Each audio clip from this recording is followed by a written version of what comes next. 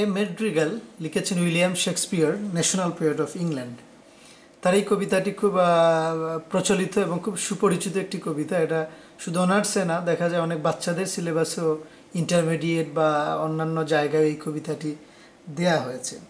এই কবিতাটি মূলত তারুণ্য এবং বার্ধক্যের মধ্যে যে তফাৎ, এবং শেষ পর্যন্ত আমাদের উইলিয়াম শেক্সপিয়ার বার্ধক্যকে উপেক্ষা করে তিনি তারুণ্যকেই সমর্থন দিয়েছেন এবং তারুণ্যের জয়গান গেয়েছেন। এই জয় কীর্তনটা বা এই গুণকীর্তনটা তার কাব্যিক ফরম্যাটে তিনি বলেছেন। আমরা একটু দেখা যাক তিনি কিভাবে সেটা তুলনা করেছেন। তিনি বললেন যে ক্রেভড এইজ মানে বার্ধক্য যে বয়সটা, অ্যান্ড ইয়থ এবং তারুণ্য ক্যান নট লিভ টুগেদার, তারা একসাথে থাকতে পারে না।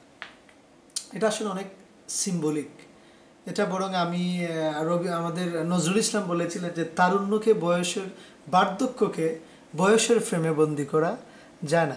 ধরো কোনো ছেলে খুব তরুণ বয়স, তার 22 থেকে 26-এর ভেতরে কিন্তু কোনো একটা অ্যাডভেঞ্চারাস কাজ করতে চায় না, বা কোনো একটা জাতির কোনো ক্রান্তি লগ্নে সে তার জীবন বাজি রেখে তার দেশের জন্য বা জনগণের জন্য কিছু করবে, এই মনোবাসনাও তার মধ্যে নেই।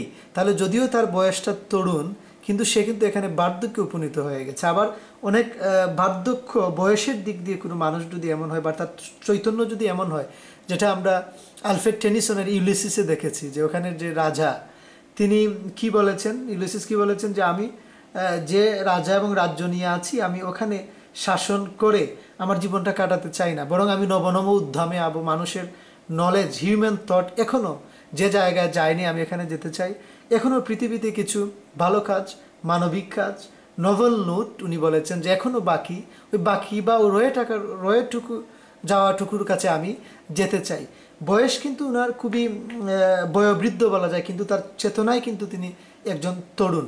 তাহলে এখানে আমাদের উইলিয়াম শেক্সপিয়ারের যে ল্যান্স এখানে হচ্ছে যে, অর্থাৎ কোনো মানুষ যদি এরকম জরাজীর্ণ চিন্তা লালন করে, বয়স তার অল্প হলেও তাকে আমি তরুণ বলতে পারবো না, কারণ বার্ধক্যের চিন্তা আর তারুণ্য একসাথে থাকতে পারে না। ওই রকম সেন্স থেকে তিনি বলেছেন যে ক্রেভড age and youth can not live together. বয়স অল্প হলে চেতনার দিক দিয়েও তাকে তরুণ হতে হবে, শুধু বয়সে তরুণ হলে হবে না, যেটা আমরা একটু আগে আমি যেটা বললাম।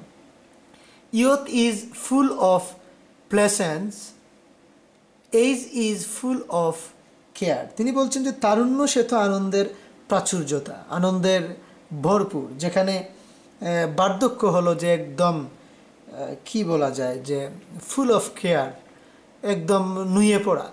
ইয়থ লাইক সামার মর্ন, অর্থাৎ তিনি বলছেন যে, এখন একটু ক্লিয়ার করি, age is full of care মানে এখানে এত যত্ন নিতে হয় বা কি করতে হয় এইসব বলতে, যে উদ্বেগে নুয়ে পড়ার যে একটা ব্যাপার, ওটাকে তিনি আসলে ইন্ডিকেট করেছেন।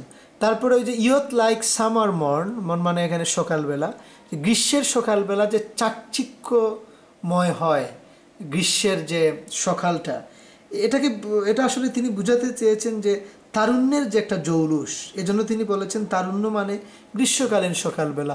এইজ লাইক উইন্টার ওয়েদার, যেখানে বার্ধক্যে বহে শীতের আবহাওয়া।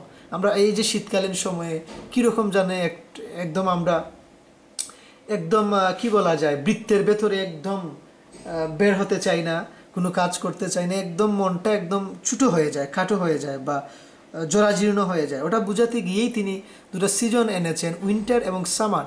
সামারকে তিনি রিপ্রেজেন্ট করেছেন ইয়থের আলোয় আলোকিত করে, আর উইন্টারকে তিনি উপস্থাপন করেছেন বার্ধক্য রূপে।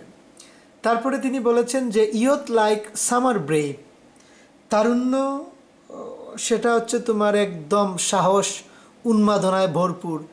এইজ যেখানে উইন্টার বেয়ার, একদম শীতকালীন সায়াহ্নবেলা, কিছুই নেই, রিক্ত শূন্য এরকম মনে হচ্ছে। তারপর তিনি বললেন যে youth is full of sports, তারুণ্য একদম কি বলা যায়, যে মানে খেলাধুলায় প্রমোদ নিয়ে ব্যস্ত। এইজ ব্রেথ ইজ শর্ট, এবং বার্ধক্য যেন সায়াহ্নবেলা, একটু পরেই যেন তার দিনকাল শেষ হয়ে যাবে।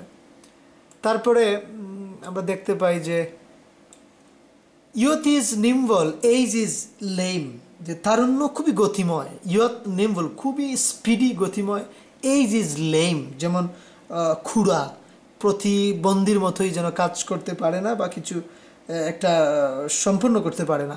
তারপরে বলছেন youth is hot and bold, তারুণ্য খুবই দুঃসাহসিক, হট এবং বোল্ড, উত্তেজনায় ঘেরা, খুবই উত্তেজনা এবং দুঃসাহসিক।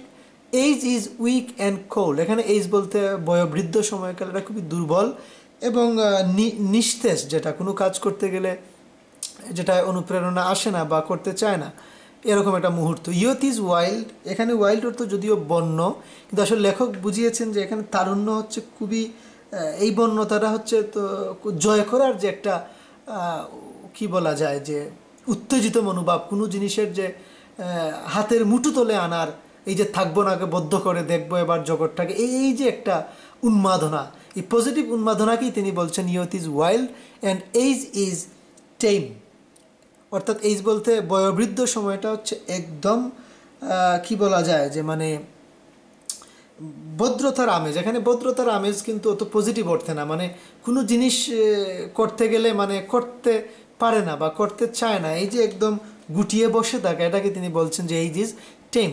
এইজ আই ডু অ্যাবহর থি, অ্যাবহর মানে হচ্ছে ঘৃণা করা। উনি বলছেন যে হে বার্ধক্য, আমি তোমাকে ঘৃণা করি, আমি আলিঙ্গন করতে চাই না। কাকে আলিঙ্গন করতে চাই? ইয়থ আই ডু অ্যাডোর থি, আমি বরং তারুণ্যকে আমি আলিঙ্গন করতে চাই এবং বন্দনামুখর হতে চাই। তারপরে তিনি বললেন যে ও মাই লাভ ইজ ইয়াং, হে আমার ভালোবাসা। এবং এই ভালোবাসা বলতে তিনি বুঝিয়েছেন যে হে তারুণ্য, তারুণ্যকেই তিনি সাবস্টিটিউট নাম হিসেবে ব্যবহার করেছেন ভালোবাসা, যে হে তারুণ্য, হে আমার ভালোবাসা। এইজ আই ডু ডিফাই থি, পক্ষান্তরে তিনি বার্ধক্যকে বলেছেন আমি তোমাকে অবজ্ঞা করি, আমি তোমাকে কোনো ধরনের আহ্বান জানাচ্ছি না। ও সুইট শেফার্ড, হে মেষপালক, মিষ্টান্ন মেষপালক, হাই থি, তোমাকে আড়ালে রাখো। ফর মে থিংস দাও স্টেটস টু লং, আমি জানি তোমার অস্তিত্ব সুদীর্ঘ। উইলিয়াম শেক্সপিয়ার আসলে এখানে আমরা এটা বুঝাই যাচ্ছে সহজ একটি কবিতা, যে তারুণ্য এবং বার্ধক্যের তুলনা করে তুলনামূলক একটা আলোচনার ভেতর দিয়ে শেষমেশ তিনি তারুণ্যের জয়গান গেয়েছেন, বন্দনা গেয়েছেন, যে জীবন বন্দনা করতে গেলে তারুণ্যের বন্দনাই করতে হবে, আর জীবন উপভোগ করতে হলে তরুণদের মতোই পৃথিবীতে বাঁচতে হবে। এভাবে তিনি একটা আমাদেরকে একটা গাইডলাইন দিয়েছেন এবং তারুণ্যের পক্ষ নিয়ে কবিতাটি তিনি শেষ করেছেন।